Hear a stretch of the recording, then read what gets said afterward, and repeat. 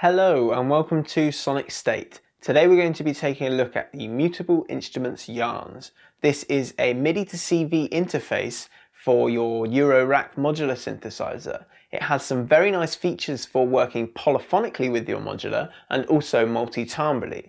So essentially we have these four different configurations of the CV and gate outputs. However, we have 9 different layouts which interpret the incoming MIDI data and output it differently depending on which layout you're on to the CV and gate outputs. So as well as this, Yarns has a built-in digital oscillator, a 64-step SH101 style sequencer, complete with 303 style slides. It has an arpeggiator, a Euclidean sequencer, portamento, vibrato, and different tuning systems, and just loads and loads and loads of features. So first of all, let's just have a look at the front panel and we'll see what it looks like. So here is Yarns. What we have on the front is our 8 CV and gate outputs, but depending on which layout you are on, you get different outputs. So you can have velocity output on some, modulation on others, MIDI start, MIDI clock, gates, triggers, built-in digital oscillator output, and all of the above. Then we have the MIDI in, MIDI out, and then we come to the sequencer function. So these are the SH101 style sequencer functions. So in order to start a sequence, all you need to do is hit record, and then we're on the first step of the sequence. Then you just input a note from the MIDI keyboard, and once you've got to your desired length of the sequence, you hit record again and you press start to start the sequence. As you can see, it's playing back an 8-note sequence.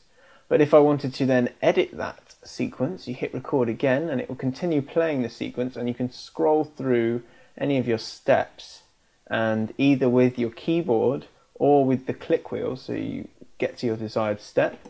So at the moment that's a C4, I don't want that, I can adjust that like so. And then you hit the wheel again to insert that. You can also add a tie or a rest to each or any of the steps that you'd like. So you just hit the tie or the rest button. And then we come to the edit wheel. So this is how you navigate all of Yarn's parameters. So obviously turn to your desired parameter, hit the wheel, and then you can adjust that parameter. So Yarns also has 8 memory slots which allow you to load and save up to 8 different settings, and that includes all of Yarn's settings, including sequencers and arpeggiators and the tuning information received by the MIDI. So then we have this initialize function, which basically just turns off all the sequencers and arpeggiators and puts you on the monophonic layout. Then we come to the quick setup. This is just enables you to quickly build up a setup or a layout based on input MIDI notes. So you click the encoder again, you get these 2 flashing crosses, and then if you play 1 note you will get a monophonic voice, and then you play 2 notes or more on the same MIDI channel and you will get a duophonic or quadraphonic voice. And then if you play 2 or more notes on different MIDI channels, you will get a multi-timbral voice, so that's the 2 times mono and the 4 times mono mode. And then if you play adjacent notes on different channels, you will get a split created at this point on the keyboard. And then if you input all the notes on channel 10, you will get the 4 times triggers mode, and each trigger will be played on the specific MIDI note that you played on channel number 10. So that is the quick setup, and then we come to the sysx dump. So this allows you to dump all your settings onto a sysx librarian utility, and then you can restore these settings later. Then we come to the calibrate, and this displays the calibration menu which is needed to calibrate Yarns. So let's have a look at the digital oscillator, and we'll get the sequencer running and we'll see the features of those two. So to enable the built-in digital oscillator, I'm in the monophonic mode. So that means that my digital oscillator will be outputted on CV number 4. So scroll to oscillator, like so, click the wheel, and we have sawtooth, pulse, square, triangle, sine, and noise. So then all I need to do is patch my oscillator into my VCA, and then my gate into my envelope into VCA, and we should have very simple one-part monophonic voice. But maybe we would like some velocity. So all we need to do, my velocity output is here. The intensity of the light dictates how hard the velocity is. So all I need to do is take the output of that VCA into another VCA and then patch my velocity into that final VCA, like so, into the second VCA. So now we should have velocity sensitivity.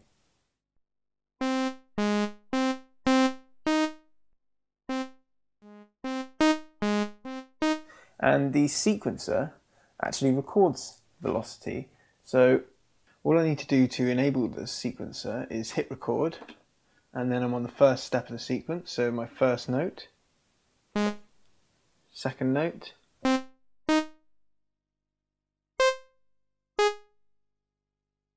etc, etc.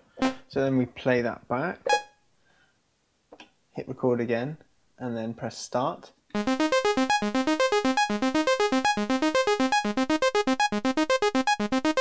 The sequencer also allows for slides. All you need to do, you just wiggle your pitch bend wheel and then input the note, and then hit record again, press start. Notice you can't hear the slide there. All you need to do is go to legato, turn that on, and then the portamento will dictate how much of a pitch slide there is.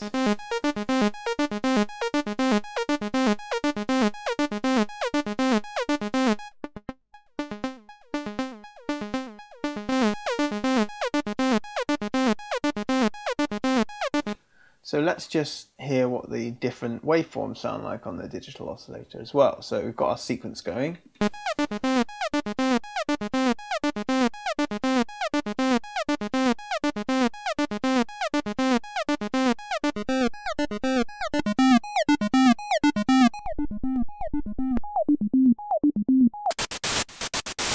So that is the digital oscillator. So you may have noticed I've got the Mutable Instruments edges in as well. So this is really going to help me to demonstrate how easy it is with yarns and edges just to get a really simple quadraphonic patch going. Edges actually has a built-in gate function which allows the voice to be turned on or off. So you don't need to use an external VCA in a simple patch. So all we need to do for this quadraphonic patch is make sure that we're on the quadraphonic layout. So then all of these 4 CVs are note CVs and the gates are note on or off. And all we need to do is jack our CVs into our volt per octave inputs on the edges module. And then we jack our gates into the gate, like so. And then we jack our output to our sound card. And we should, when I press my 4 notes on my MIDI keyboard, get quadraphonic.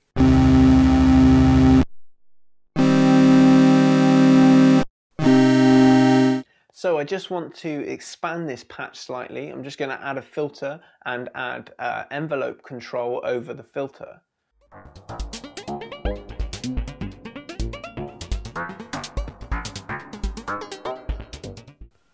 So all I've done to expand this patch slightly is taken my gate outputs here and multed them to my envelope, and then I've mixed my envelope and then have that controlling the cutoff of my filter. That sounds something like this.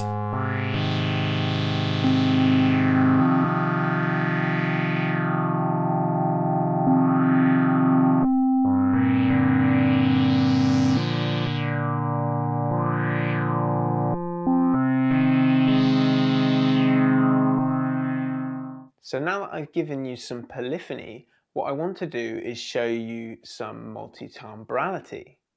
So I'm on the 4x mono mode for this next patch, and I'm basically going to give you 2 drum voices and 2 arpeggiated synth voices. A kick drum on number 3, and I have a hi-hat sort of white noise, filtered white noise sound on number 4. And I've engaged the Euclidean sequencer on 3 and 4, so that's doing my drum rhythms. And then I have 2 synth voices on 1 and 2.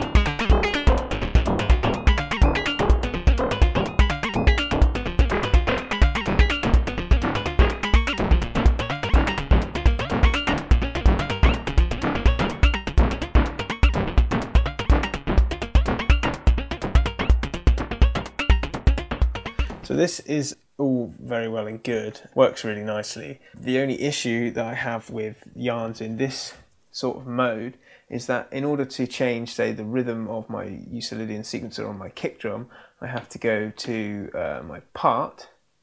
So I have to select part, go to number 3, which is my kick drum, and then I have to go to my Euclidean settings. So I've got something that I'm happy with. So I want to change my hi-hat rhythm. So I have to go back to my part, select part 4, and then change the settings of my Euclidean settings like so. So when you're working in these multi-timbral layouts, editing each individual part becomes quite a laborious process of using the edit wheel to flip between your part and then say your Euclidean or your arpeggiator settings for that part. So what I thought would be really nice is if you could control, say, the arpeggiator settings or the Euclidean settings or any other setting on individual part via MIDI. However, this is not available in this version of the firmware. But I did speak to Mutable Instruments about this, and they said that this may be coming in a future update of the firmware.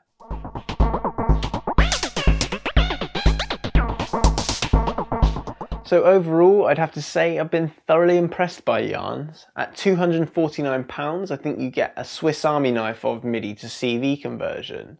In a small or a starter system, I definitely think this would be a great addition as it allows you to patch in so many different ways.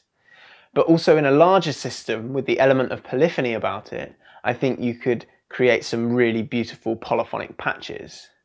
And this seems to be a running theme with the Mutable Instruments stuff, is that you get a lot more going on underneath the hood than at first glance.